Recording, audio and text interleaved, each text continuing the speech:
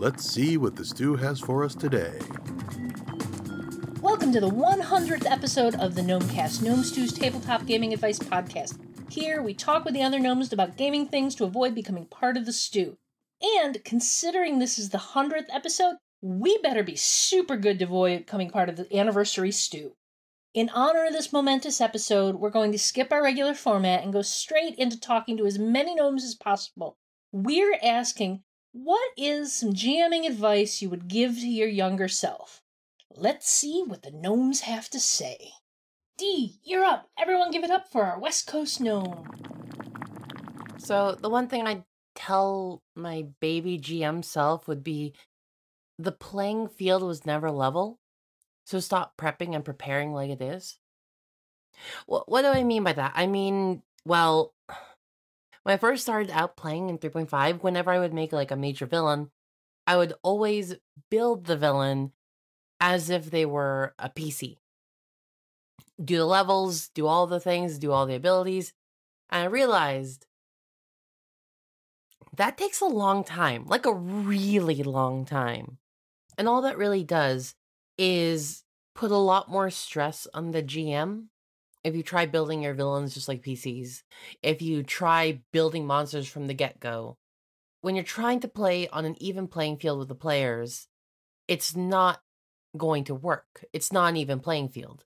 The GM is always at the advantage, and trying to go onto the same level as the players just creates a weird imbalance. It creates a weird dissonance of where you think it's really balanced because you're on the same level, but when you have like one or two people with the same level of a PC, the PCs will quickly get overwhelmed because you also have, say, the environment or the narration working for you as a GM, and that's not okay.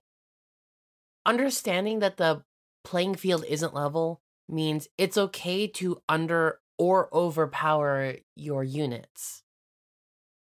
It's okay to create challenges without like having any real backing behind it. I don't need to create a perfectly accurate 1-to-1 CR5 creature in order to have a cool ability that lets them like absorb lightning from the sky and fire it as a lightning bolt. I could just say that happens and attach a DC to it. I mean, that's a D&D centric thing, but whatever. Point is, abilities don't have to be tied to be fair and balanced with the players. Go crazy, go little, either or. The game was never balanced to begin with because the GM just holds too much power. So stop trying to pretend like it is. And here is one of our OG gnomes, Troy Taylor himself. 100 episodes. Well done, gnomes. But most especially Angie and John for shepherding the podcast through its earliest days. I tip my red pointed felt cap your way. Then it was a tiny little Gnomecast, clambering out into the world, hoping to slip past such garden variety adversaries as caterpillars, frogs, hummingbirds, and trapdoor spiders. Other adversaries showed themselves, and you know them: Podcasting Fade, the Echo Chamber, and Original File Corruptor.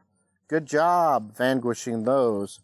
Well, Angie asked me to wave my magical wand and give my younger, impressionable self some gaming advice, then share it with you. What can I say? I'd much rather have dropped hints for my investment portfolio, but she said such information would pollute the time stream. Or maybe it was Captain Janeway that said that. Or was it Doc Brown? Oh, too much pop culture rattling around in there to keep straight instructions received on Monday, then followed through with on Friday. Well, here's the straight shot from a fellow who pretty much plays one style of game, Dungeons and Dragons, and Pathfinder, and variants in the D20 sphere. And the message would be this: stick with your love of the narrative portions of the game. Perhaps you don't recall, but the pendulum had really swung toward the game's crunchier bits, rule systems, and subsystems that promoted a tabletop experience that focused on strategy, moving characters and monsters on a grid, relying on combat as a focus for gameplay. Nothing wrong with any of that, if that is your jam. But I found many of the rules of the time confounding. Moreover, the game's tactics were more about splashy effects than supporting outcomes that bolstered the story. It was hard to find a game in the public sphere where a strict application of the rules and their many supplements weren't required as player knowledge. And let's say it, a rules protocol for skill challenges seems contrary to the spirit of spontaneous player interaction. Now here we are. And those games have experienced phenomenal growth and mainstream acceptance, but only after returning to the concept of making the narrative, the storytelling elements, the backbone of the game. And I couldn't be happier. I think my past self just needs reassurance that the fantasy role-playing experience would return to its roots. Just one more thing. I also told my former self to paint like mad. Every miniature you can. It's not that I need minis for grid combat. I just love plopping the right mini down when it matters, you know? This is the NPC you're dealing with. This is the monster threatening to eat you. That's the blue dragon that's been tracking you. Sorry. Sometime between then and now, poorer eyesight and arthritis have definitely slowed my mini's painting. So, crack open the acrylics and the primer and get busy, son. Well, that's about it. Again, congratulations, you gnome podcasters. Keep up the good work and avoid the clematis vines. Hi, everyone out there in Gnome Stew Land. This is JT Evans with a bit of advice that I would have given myself 37 years ago when I started in on the wonderful realm of role-playing games. Before I get to the advice, a bit of background. I came up in the RPGs during the 1980s. This was a time when the GM was usually in direct opposition to the players. Yeah, I said that correctly. The GM opposed the players, not the characters. The characters were the tools the players used to overcome the vile and dastardly plots of the game master. The board game mentality of, I must win this game at all costs to all the other players, was still fairly strong in role-playing games during this time. I am certain there were exceptions to this, but I didn't find those until the early 1990s. I really wish I had discovered more accepting GMs earlier in my RPG career. Actually, what I wish for was that the competitive nature of GMs back in the day was the exception, not the rule. Anyway, on to my advice. If I could reach back to 1983 and whisper in my 10-year-old ear, I'd say something along these lines. Be your player's biggest cheerleader. Be on their side. Yeah, you're going to throw obstacles and monsters and traps and pitfalls in front of the characters, but when the players find a cool, unique, or amazing way to succeed despite your best efforts, cheer for them, smile and laugh and give them high fives, along with the treasure hoards and outrageous amounts of experience points that they've earned. You'll be happier for it. Your players will certainly be happier with this approach, and you'll find that the engagement and storytelling will flow more freely when you allow amazing things to happen around your table. So, that's my advice to my 10-year-old self. That's my advice to you, our listeners. And thanks for sticking with us through 100 episodes, and we hope you'll be around for the next 100. Psst! Jared, it's your turn. Hey folks, here's our review gnome, Jared Rascher. For the 100th episode of the Gnomecast, we decided that we were going to give advice to our younger gnome self when we first started gaming.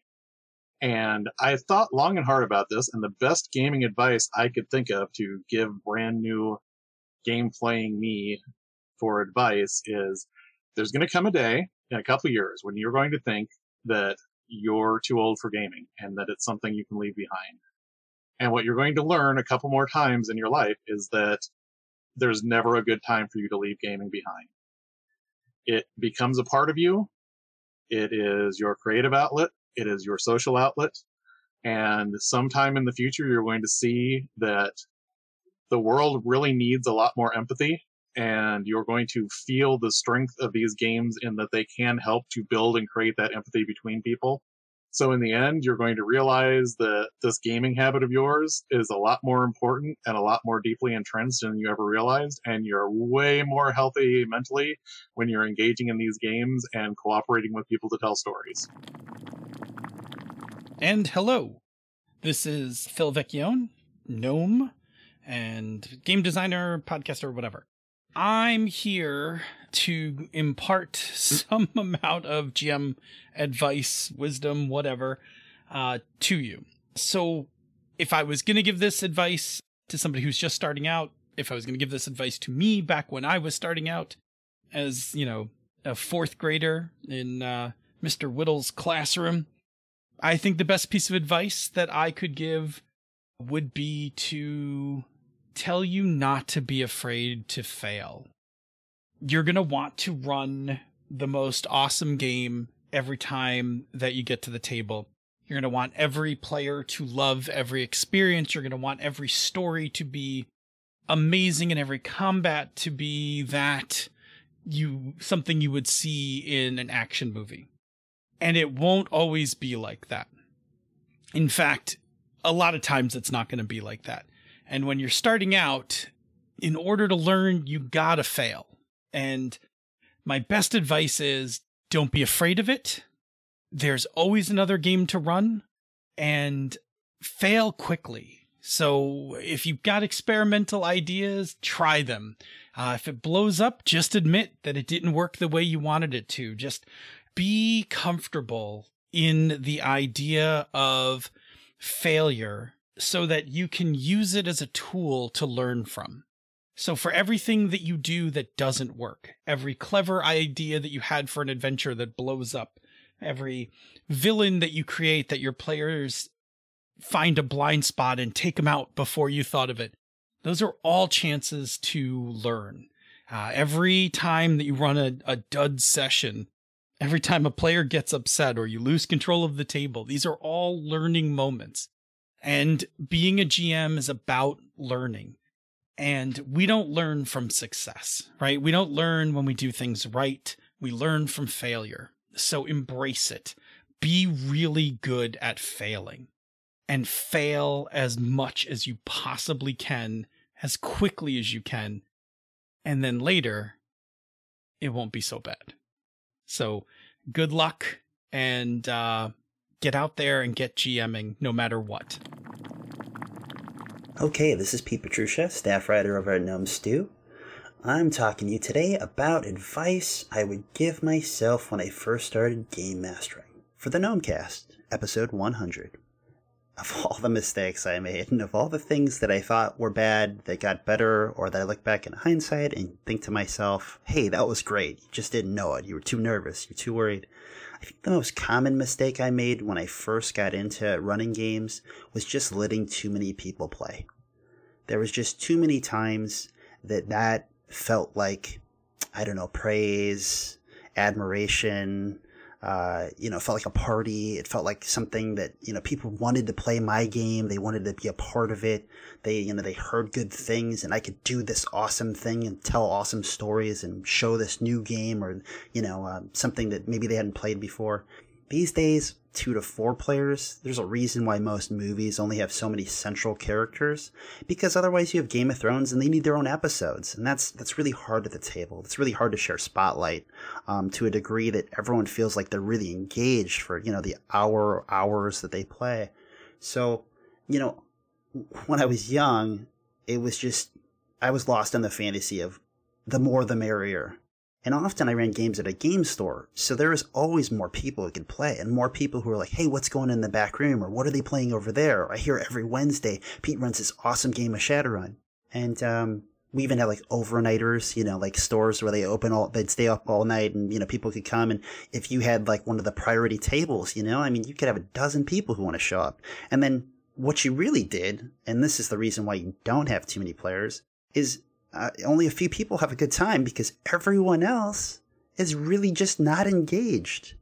Back to the, the number of main characters you see in most, books, TV shows, movies. God, even when you have 5 or 6 players, which is kind of the high end of the norm, unless it's a party setting, unless it's Dungeons and Dragons, where we're all in it together and we all have our unique abilities, but we're stuck because of technology in the same place at the same time and unable to travel, it's really, really difficult to have everyone having their moments simultaneously. So if you can, stick to 2 to 4, get that core experience, make sure that everyone has a lot of quality, and that quantity isn't always the best. Cool. Signing off. Hope you enjoy the episode. Bye. Hey there, this is one of the head gnomes, John Arcadian. All right, so what advice would I tell my just starting out game mastering self? Say yes more often. I was definitely brought up in the D&D sort of tradition of second-y, and there's that, like, let's make the players really work for this. And I quickly lost that, but I could have done it sooner, because when you say yes to the players, they get to do more things. You can always change your plot, and you can let the players' ideas run free within whatever constraint you have. You can always bring it back or add a new challenge or change something about it. But saying yes lets the players feel like they are affecting the world. The time that I kind of lost this and realized this idea was about my 7th or 8th game that I ran, when it was a solo game for a player, and they went up the wizard's tower and fought off all the things, and they encountered the wizard, who was like, oh yeah, I forgot I had a challenge to come up here and get some reward, so what do you want?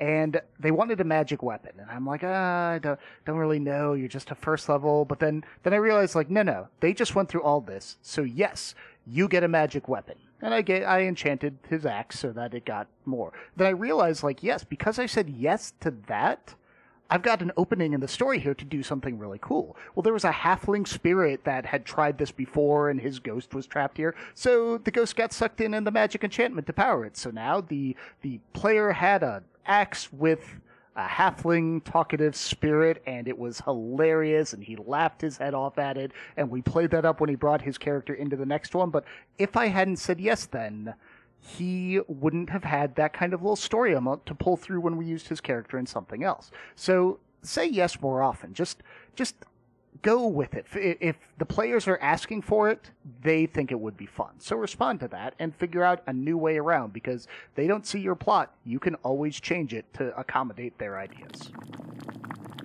Hi everyone, this is Rob Abrazado, Gnomecast editor and sometimes blogger at Gnome Stew. I wanted to wish my fellow gnomes and all our Gnome Stew readers and listeners a very happy 100th episode of Gnomecast. I'm here with advice I would have given younger me when I started GMing. Past Rob, when you start GMing, you're going to want players to roll the dice way more than is necessary. Try not to do that. I don't mean like how you don't need to make rolls to just walk around or eat food. You already know that. I'm talking about those times where they want to take an action that totally makes sense for their character, especially with no stakes attached, but there happens to be a skill for it in the game. Just because the game has a rule for something doesn't mean you have to use that rule every single time. This is especially relevant when the players want their characters to just be cool. Don't risk PC coolness on inconsequential rolls. If Sneaky Shadow Boots wants to introduce themselves to an NPC by speaking mysteriously from the darkness, there's no need to make a hide roll to see if they pull that off. They just pull it off. Later on, once the adventure is underway and Sneaky needs to creep past a patrolling guard, then sure, a skill check sounds great. This idea is a little bit say yes or roll the dice, and a little bit rule of cool, both of which you're going to hear a lot more about in the years to come. But mostly, this idea is just only call for a roll if failure would be interesting, which, admittedly, isn't quite as fun to say, but it'll be a lot of fun to play. Let players highlight what they like about their characters. That's why they came to the table. So that's what I've got for you, Past Rob. Enjoy all the years of gaming to come, and keep having fun. Hey folks, Ange here. Now, forgive me if you've heard some of this before, but I've been playing role-playing games for over 30 years, but I really only started GMing about 15 years ago. I've always loved playing RPGs, but I always felt like I couldn't possibly GM, and that left me with limited possibilities for making games happen. Getting gently shoved into GMing was one of the best things that could have happened to me, because it opened a door to, well, to quote Aladdin, a whole new world. If I could go back in time and give my early GMing self some advice, I would tell her to focus on the story and worry about the mechanics later. I spent nearly the first 2 decades of my gaming life avoiding GMing because I believed I couldn't possibly run a game. When I started playing, the GM's job was treated as this sacrosanct position of ultimate knowledge. The GM must know all of the rules, because otherwise the players will just run roughshod over them anyway. Now, since I was never a rules expert, I believed no player could ever trust me to run a game. And man, is that some BS. Sure, there was a more adversarial relationship between the players and the GMs back in the day, but the GMs were never as good with the mechanics as they pretended to be, and let's face it, most players will jump at any chance to game. I mean, look at how many of us have stayed in bad games because it was gaming. Now, don't get me wrong, it's important to have an understanding of the game's mechanics, but lack of expertise should never stop you from trying your hand at running a game. You're never going to get good at it until you start doing it. And one of the most important things I've learned over the years since I started GMing is that story is far more important. And that was an area I had plenty of skill in. I'd been reading and telling stories since I was a wee little kid. I had a ton of experience with cooperative storytelling from over the years. And I may not have been an expert in mechanics, but I knew story beats, I knew tropes, I knew genres, and I certainly knew the importance of spreading the spotlight around the table so all the characters get a chance to shine. Those skills are far more important for a GM than I think anyone used to give them credit for. I think we're better about talking about those aspects of running games now, but back when I was just a player and thought I could GM, nope, nobody ever talked about that stuff. It was all mechanics, mechanics, mechanics, mechanics, and let's face it, that's not where the game is. Yes, the mechanics are important, but what is it that people talk about after the game? They talk about how great that story was, how awesome that moment was for their character. And some of those may revolve around the mechanics, but have you ever seen the glassy-eyed stares of people around a table when somebody starts going off into a deep talk about how awesome these mechanics were for how their character did this wonderful thing? No. It's the story. It's the story that gets us. So, my advice to my younger self and all of you GMs wanting to learn and grow as GMs, focus on the story and let your expertise with the mechanics grow as you play. And there you have it. Hi, friends and fellow gnomes. I'm Senda Linaugh, and the advice that I would have given my tiny baby GM self when I very, very first started GMing is that you need to find the prep for a game that works for you. And you need to learn what style of GMing you want to do, that it's fun for you, so that you know how to plan for that. When I first started GMing, I planned a lot in a very stereotypical way. I planned maps, and I drew all sorts of things, and I wrote tons of notes, and I planned out millions of NPCs that I would never use, and tons of battles that ended up being very repetitive. And really what that did for me is that I got bogged down in my notes. And I would forget things, and then I would worry about the fact that I had forgotten something. I spent a lot of time the first time I tried to run a game, like D&D 3rd Edition or Pathfinder were the first couple of games I tried to run as a baby GM. And what I learned about that particular style of prep work is that it doesn't actually make me feel prepared to run the game. It makes me feel like I'm going to forget a bunch of really important things and ruin the game. And so I spend all my time flipping around through pages. So the thing that I wish that I had known or understood about me in particular is that prep for a game is what you need to make it comfortable for you to run a game. And what I need to make it comfortable for me to run a game is like a list of names and a problem and an understanding of what the opposing force to the PCs wants from the situation. And everything else, I might plan a little bit more. I might have some ideas.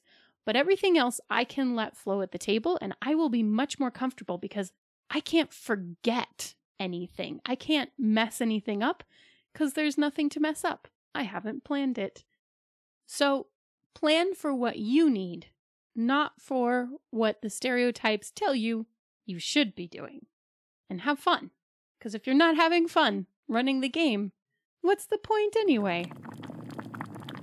Hi, I'm Chuck Lauer, at Innocuous Chuck on Twitter if you already know me, and one of the great galloping masses of opinionated beardos in gaming space if you don't. I write toilet humor thinly disguised as jamming device on a semi-regular cadence, and make tabletop terrain that can be best described as good enough. I first started GMing long before the proliferation of gaming advice. This was also before we really had philosophies and schools of thought about what games should be as an experience or a story. D&D was still the behemoth it is today, though White Wolf had become a powerhouse in its own right, coming out with games, sure, but supplements, video games, art books, and what had to be the single worst soap opera to ever disgrace the television screen. Palladium was still kicking, if weakly, but small indie games had yet to come into their own. This is important because while they were big, at that time games weren't as player-focused or even GM-focused as they are today. We, or at least I, thought games were simply an equation. Rules plus planning equals games, and the more rules or planning you had, the better your game would be. I didn't think I had done my job until I had access to a literal duffel bag full of rulebooks and binders full of backstories for every location, barista, street sweeper, and assistant the players might run into. As you might imagine, I didn't run nearly as many games as I could have, and 99% of that preparation never saw the light of day. So if I could give myself one bit of gaming advice from when I started GMing, it would be this. Any game is better than no game. And you really, really, really don't need as much to get a game running. A hook, a villain, optional, and a world with enough shared understanding to get things moving is enough. A list of names to pull out is also highly recommended, unless you want to panic and name your NPCs after household objects. Your players can help create the world even if they don't realize it with the questions they ask, and you can then answer those questions on the fly. If I could give myself a second piece of advice, it would be this. Start crafting. You don't need much. Old cardboard, glue, and cheap craft paint can do magic if you just start. It's lighter, and a better use for that duffel bag than the Ultimate Psionics Companion 3 Redux. This show is funded by the Gnome Stew Patreon. You too can become a Patreon backer by following the Patreon link on the Gnome Stew website to the Gnome Stew Patreon. This ad is brought to you by all of our amazing patrons. Let's give these amazing folks a round of applause, or at least a bowl of stew.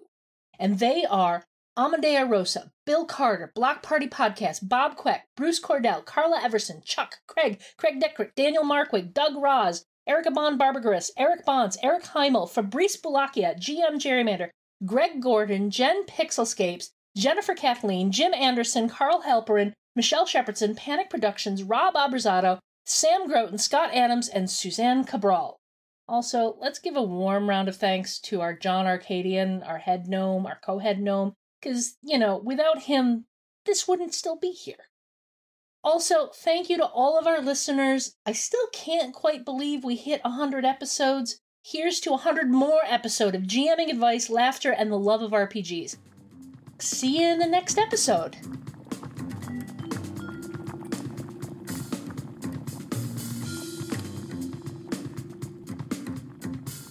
Gnomecast is hosted by Misdirected Mark Productions, the media arm of Encoded Designs.